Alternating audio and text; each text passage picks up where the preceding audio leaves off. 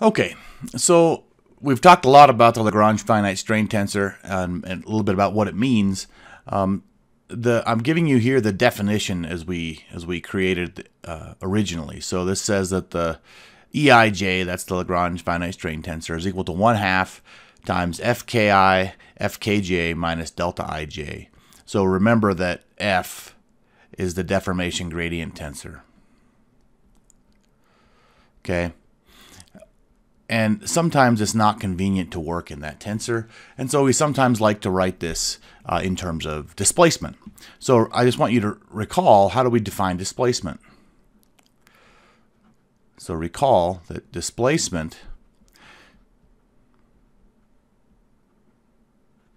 is given by UI is equal to CI minus XI. Okay? And we want to figure out a way to relate displacement now to the deformation gradient tensor.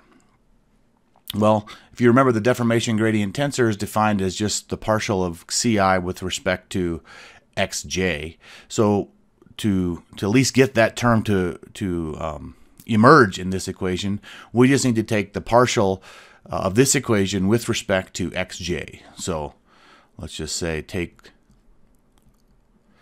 the partial with respect to xj, and then we end up with partial ui partial xj is equal to partial ci partial xj minus partial xi partial xj. Okay, so this term, this first term on the right-hand side, that is our definition of Fij. That's our deformation gradient tensor. This one, let's just think through what that means. We're asking for how does a small change in x change another small change in x? And what I hope you can see is that the only time a small change will affect in x will affect the same change in x is if those x's are in the same direction. In other words, if I equals j, in that case, this term will become 1. If I is not equal to j, that's going to become 0.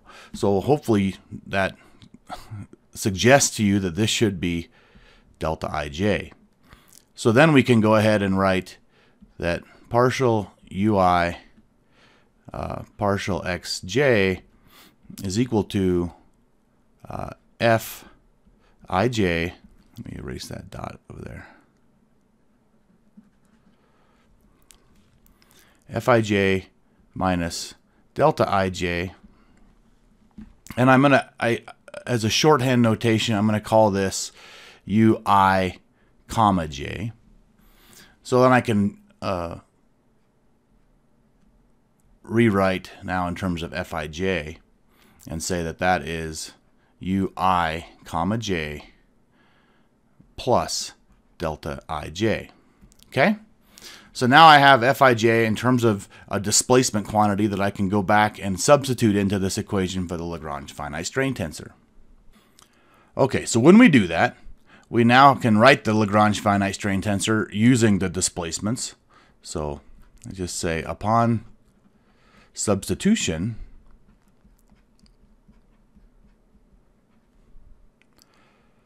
into the definition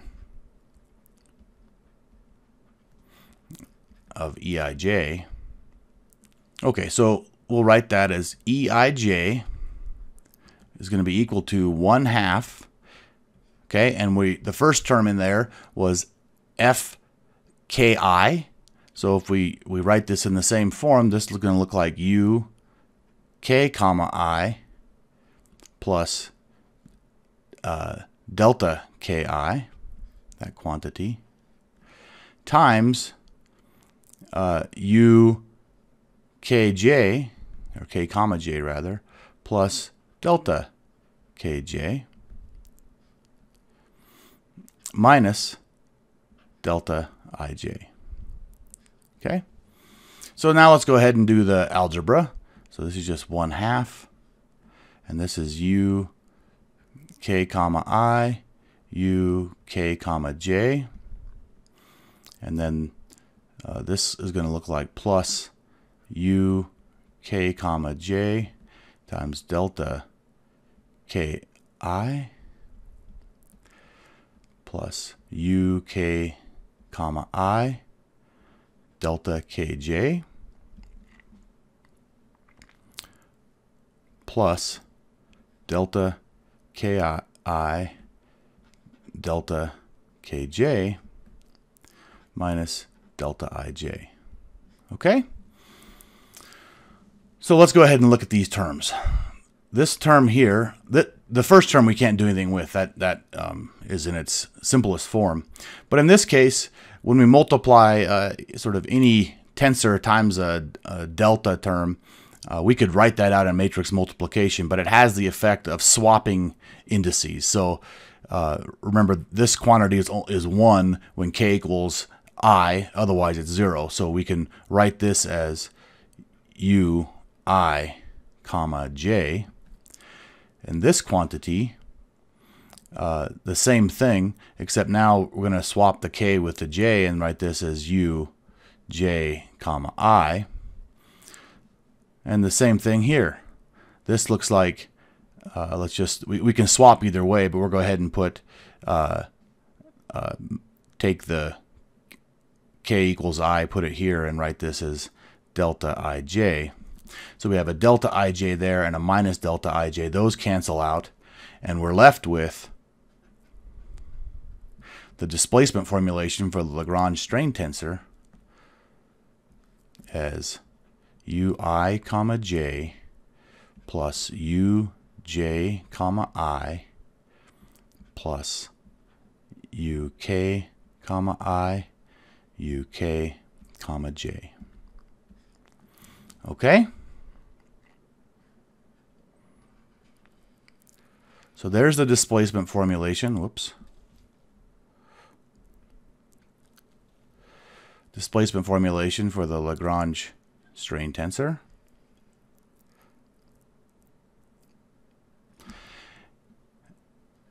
Now we want to talk about what happens. If you remember from our last lecture, we talked about specializing to small strain to get the delta L over L term that you're familiar with. And so now let's ask the question, what about small strain here? What does that actually look like for the strain tensor? So in the case of small strain, what that actually means is that we have small displacement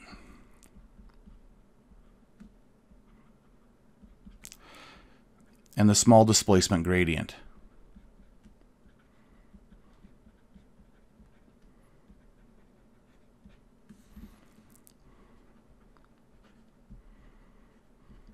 Okay, so in that case, what does that mean? The displacement gradient, so let me just write this. The displacement gradient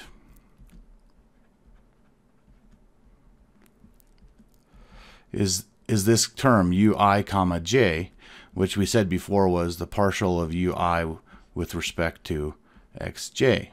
Okay, so if that term is small, then multiplying that term or squaring it there by itself is much smaller.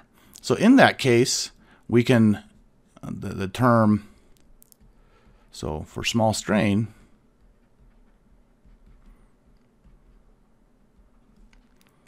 then the uk comma I uk comma j term is negligible.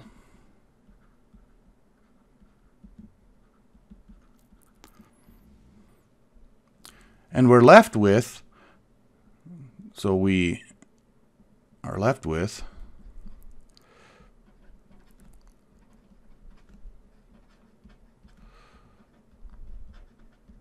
what's called the small strain tensor, epsilon, which is what you're probably familiar with. So epsilon ij is going to be equal to 1/2 ui comma j plus uj comma I. So it looks like the Lagrange finite strain tensor, except it doesn't have that the squared term of the displacement gradient on it. Okay, so what does this look like? Let's say let's just consider a couple cases. Let's consider epsilon 1, 1. What does that look like? So that's partial u1 partial x1 plus partial u1 partial x1. So it's just partial u1 with respect to x1. Okay? So that should also, remember, that looks like delta L over L in the one direction. Okay? So that's the displacement formulation. That's the small strain, I guess, specialization of that.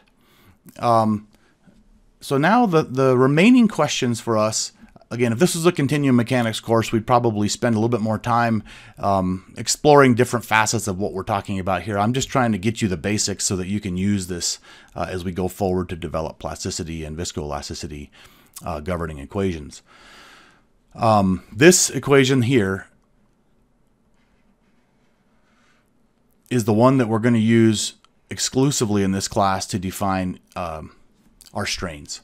Okay, so we're only going to work in a small strain regime, and we're typically going to work in a displacement gradient formulation as opposed to a deformation gradient formulation. But I hope you've seen now that they're equivalent, but they're just not always necessarily convenient in every case. So what's the remaining questions now? So if I were to write down the strain tensor, so now let's go ahead and just write the matrix form of the strain tensor.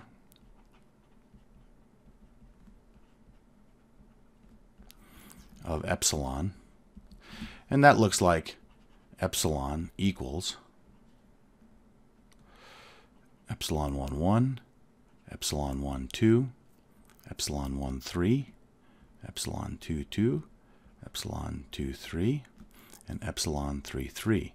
Okay, what I want you to note here is that if I swap I and j, then this quantity doesn't change, right? The order of the addition changes, but that still gives you the same number. So this, by definition, the strain tensor, and also in the case of the Lagrange finite strain tensor, but they're symmetric.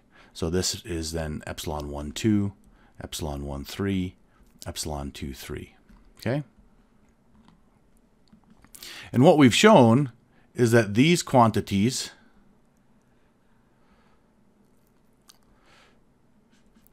represent nominal or engineering strains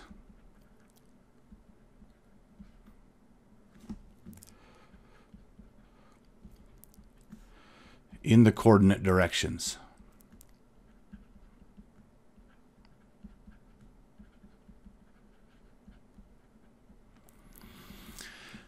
Okay, and if you remember back several lectures ago, we talked about there's two ways to talk about deformation and deformation measures. One is to talk about a change in length, and that's what we focused on exclusively thus far. We've talked about delta L over L or stretch or something like that.